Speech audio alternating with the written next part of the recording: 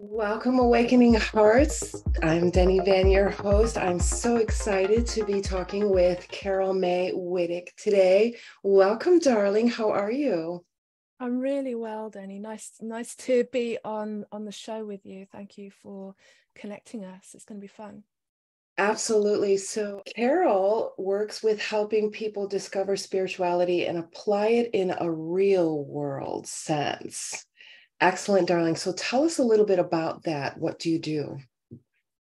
So I work as a creativity and spiritual life coach, and I'm all about people just discovering that greater part of themselves, but it not being as woo-woo or as dogmatic as people might have in terms of an idea of what spirituality is for them.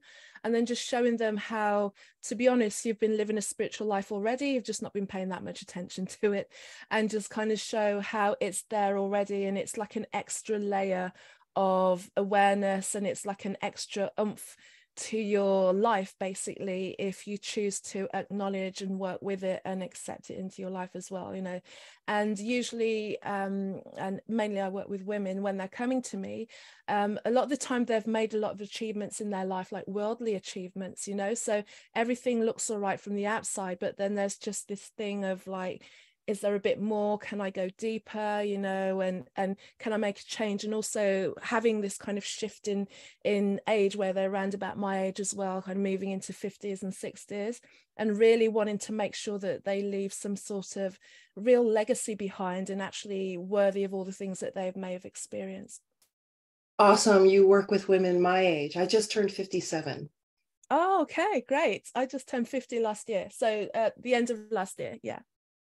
Awesome. So enjoy 50 before you become 51. Yeah, because it goes by so fast, right? I can So imagine. tell us about real life misconceptions about spirituality. What type of misconceptions do you come across people having about spirituality?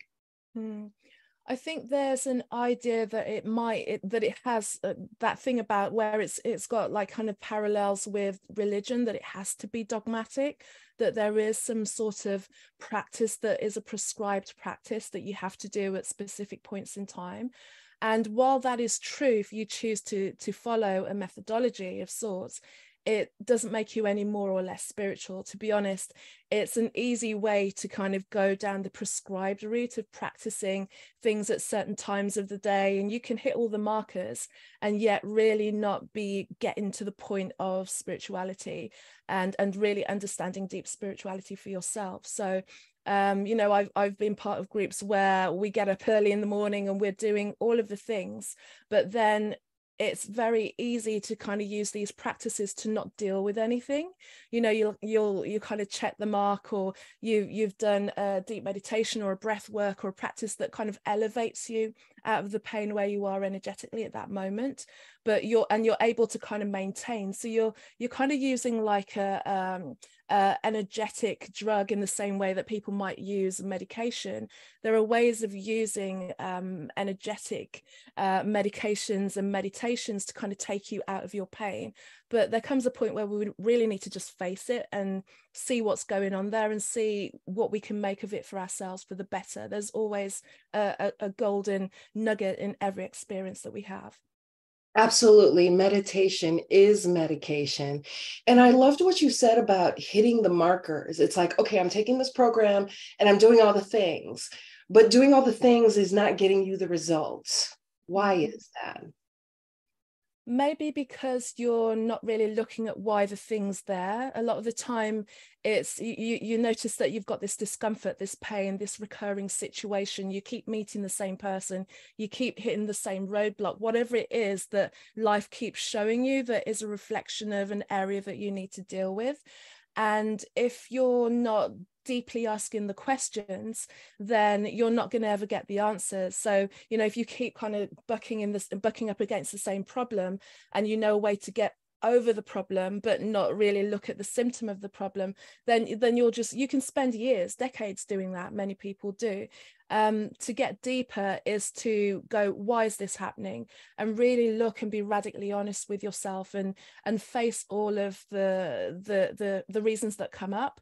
And it's not about blame, it's just about realization, you know, taking the power back. Like, if you are creating a situation, you can uncreate it. So being aware that everything that happens in your life is a reflection of where you are is actually an empowering thought, as opposed to a blame and something to take on as a stick to beat yourself with.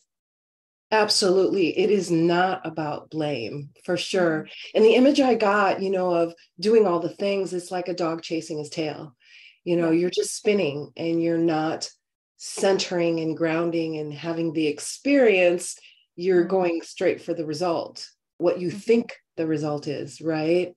Yeah. So I'm reading your bio, and it says you are a creativity and spiritual life coach, podcaster, and musician. I'm a musician too, darling. So tell me about your musician. So my musicianship just was always part of my life. There's like a picture that I have on my website actually of me being 4 years old and just trying to, like, you know, standing like a couple of feet high, trying to hit the keys. But as I grew older and started to learn instruments and like apply what I was writing to create songs, I really realized that, like, there was a deeper connection where this creativity was coming from, that it was coming from somewhere that was other than the world. So that's how I really kind of like fell into a connection with something like bigger than myself, that was guiding me, that was allowing me to write songs, that was giving me ideas, and kind of giving me the feeling and the, you know, when I'd find the words that would really complete a lyric that I'd been battling with, there'd be almost, you know, that feeling of like goosebumps, or, you know, that feeling where you know that you've got it right for yourself.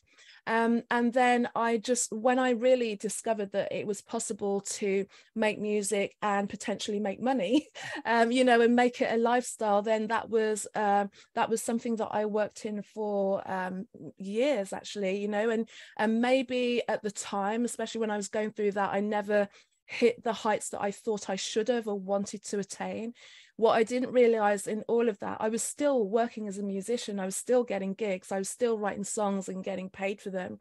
It was just like, you know, maybe I'm not international on that, but it fostered in me a discipline and a drive and a focus as well. Creativity really gave me something to keep striving towards and to hone my craft and to get better in so many ways and to heal, especially when things were kind of like falling apart around me and dealing with the stuff that happens in life just going forward. It gave me something to go back to. It was my solace. It was, you know, whether I was singing a song or listening to something or just sitting and playing the piano at the end of a really hard day, it just brought so much to me. And I've seen also how music and art can heal others. I just think it's you know, to not have that in my life, I would be a completely different person. I love that. Yes. As a musician, music is spirit, and it connects me to spirit. I'm a drummer. And so rhythms, I hear body rhythms. You know, I've studied the cranial sacral system, which is a separate rhythm, separate from the heartbeat, separate from everything. So I've always connected to rhythms. And I feel like rhythms really helped heal me. So I love that. Yeah, musicians. So where in the world are you? So at the moment I live in Greater London, so I'm just at the edge of London in Kent, Bromley. But for up until about a year or so, I was living kind of more central in the heart and soul of the city, basically. So I really, like, I moved to London to be in London and near to where everything was happening. So that's where I'm based at the moment. Yeah. So, darling, tell us about her conversations. Sure. So that acronym, higher energetic resonance, actually came I from, love that. oh, Love that. thank you. Love Thank you. that. Yeah. And that relates to my music actually as well. So I was shooting a music video. I haven't done that many, but it was probably the one where I'd kind of put the most attention to. And the song itself came to me. It was like probably the only song that I can recall that I got up and literally wrote from start to finish. You know, it was a download. You know, when people talk about downloads, that was absolutely it. And the song was called Attraction, and everyone thinks it's always about like this romantic attraction, but it was my expression of understanding the law of attraction and being able to draw things into your life, basically. So that's what that song was about. And when I shot the music video for it, you know, if you see the music video, I've got this kind of big dress and everything like that. And I wasn't that person at the time. I was going through a lot of stuff. It was like hard to like drag that together. So when I saw the rushes of that, I saw this woman like HER, and it came to me, that big higher energetic resonance. And the shots of me beforehand getting makeup done and everything was like a little her. And I just played around with it. I didn't even launch the podcast until maybe like 2 or 3 years after that. And it was then, oh, what am I going to call it? And, you know, like you spend forever like scratching your head, you know, because it's gonna mean so much to you. So, you know, a lot of the time people don't start because they just can't get the name right. So I use that, and I use her conversations, and it's hyphen tools for the awakening, basically. And it's about speaking to it's a higher percentage of women, but speaking to those who can speak to the awakening of humanity, and the awakening in all many different ways. And I say we're speaking to spirituality, your sensuality, and your soul, so that my guests come on and speak to different areas of that, wherever the listener is, whatever aspect of themselves that they want to develop into, whatever part of their life that they feel that they're awakening. Hopefully one of the guests in the conversation will speak to an area that will just kind of inspire them to maybe even reach out to the guest and collaborate with them. Love it. So, darling, tell us your transformational story. What got you on this path?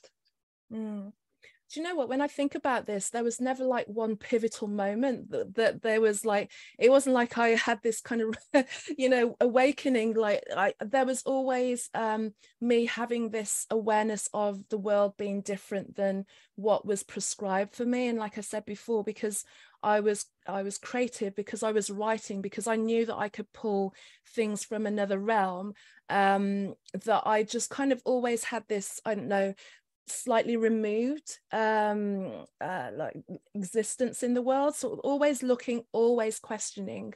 So there's always been that. And over the years I've just asked questions, always been like, why is that happening? How can that be more?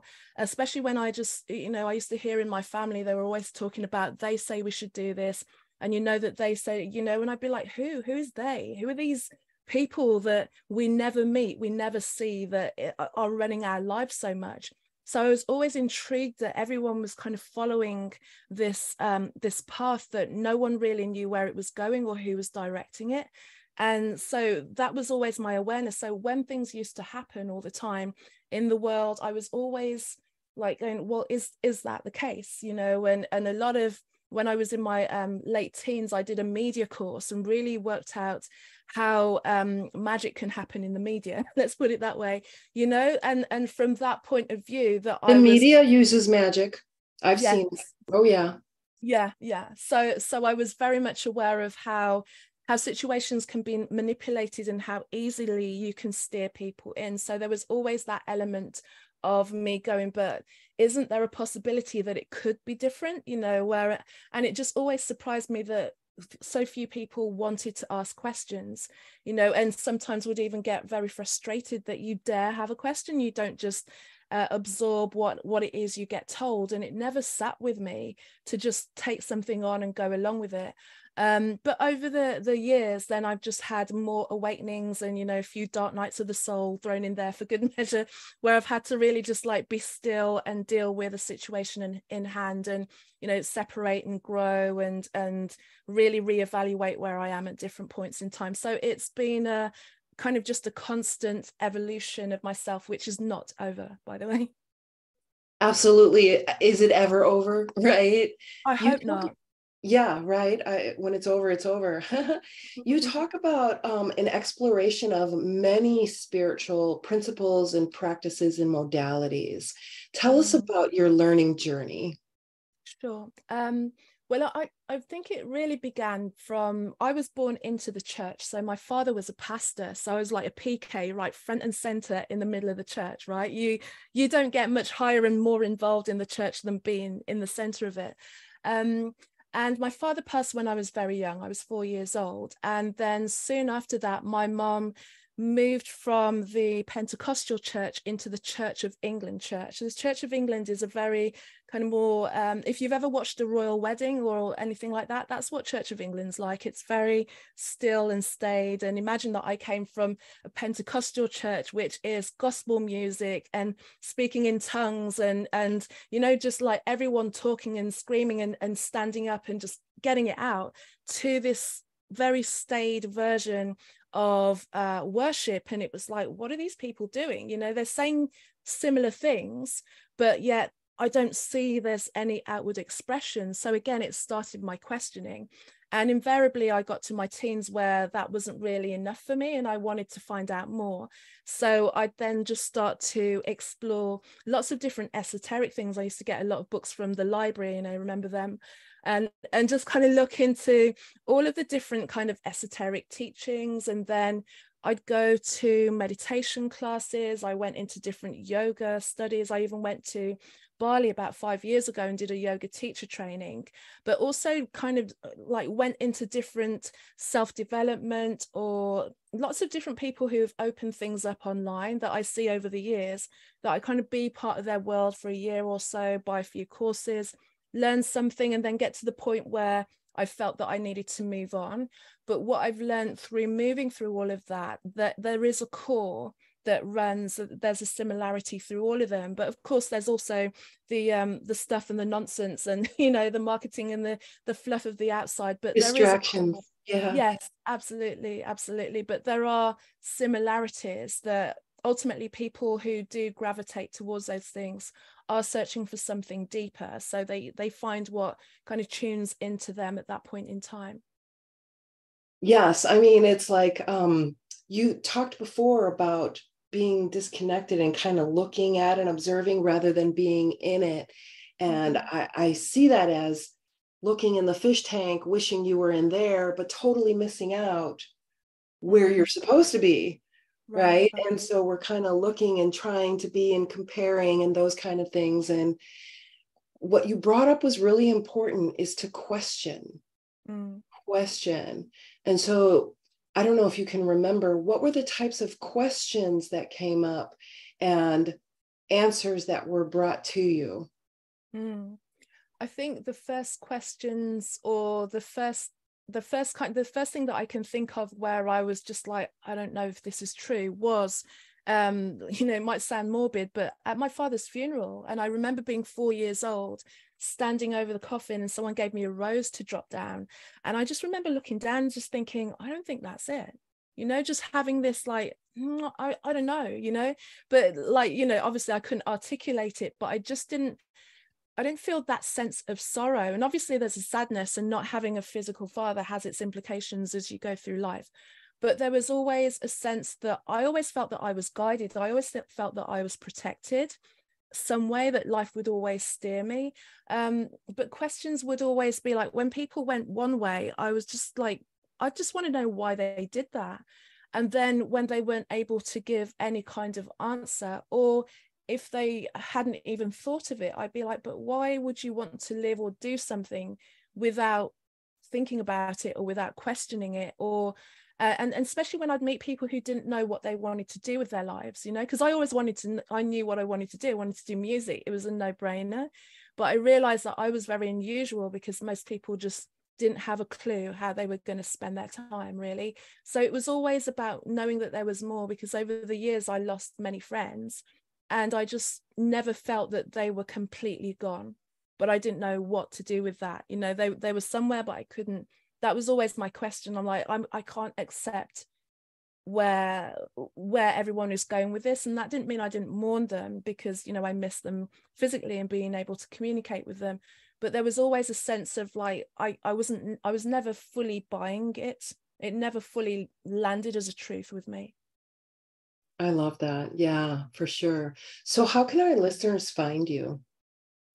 The best place is to come to my website. So my website is carolmaewhittick.com, carolmaewhittick.com. And then that just kind of shows you all the things that I'm up to and all the things that are available to engage with me if that's what you choose to do. We'll leave Carol Mae's information in the description. I also see that you have a freebie for our listeners. Tell us about that.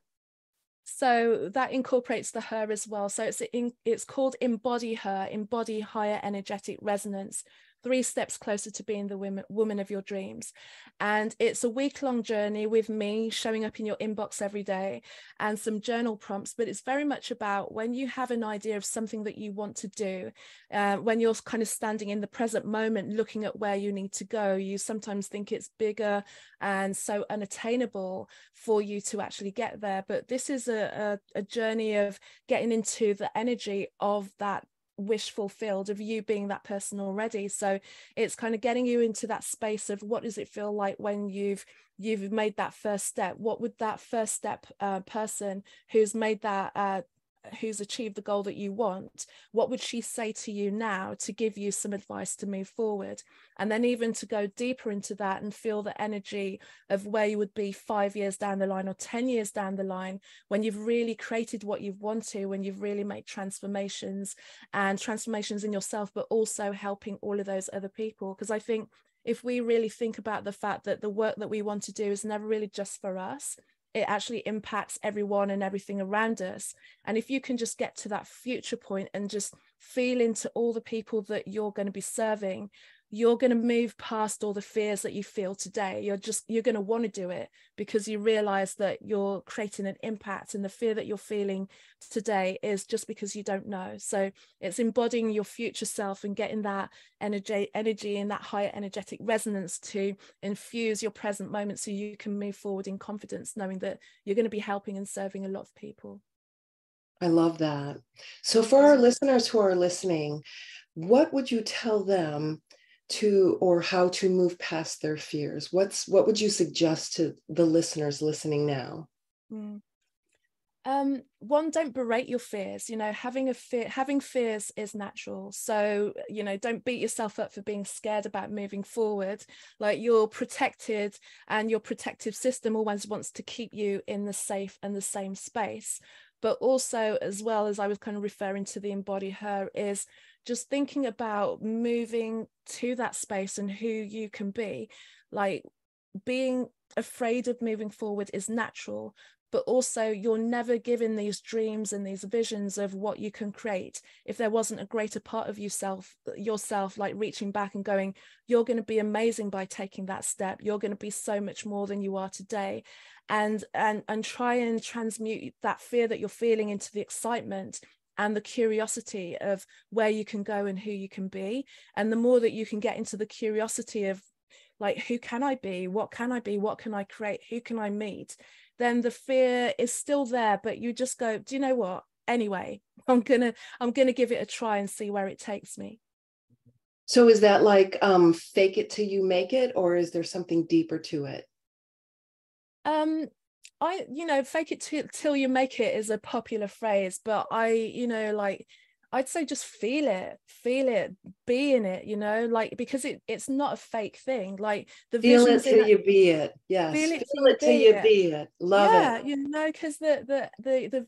Because there's nothing fake about what we're envisioning. It's just another aspect of ourselves. It's our imagination is just a different realm that we exist in, and there's nothing fake about that. It's just you're bringing it through. So just remember that you have this vision, like, feel into it, see into it, journal it, speak about it to people that you trust as well. You have to be cautious of who you share your fledgling dreams to, especially if you feel a bit anxious or a little bit of trepidation about taking that first step. But just know that it's for you, it's for your expansion, it's a gift, and that's why you're here. Yes, it's the inner workings that stay inside. And as soon as we start telling people, it muddies up our her, right? Yes, for sure. Yes. It has been a pleasure chatting with you, Carol Mae. Is it Carol Mae or just Carol? Do you know, I don't mind as long as you spell it correctly. I love Carol That's Mae. my only bugbear. Yeah, thank you. Yeah, very cool. Very cool. Thank you so much for being on the show. And thank you, Awakening Hearts, for listening. And please let me know in the comments what you loved and what you would love more of. And in the meantime, keep being amazing.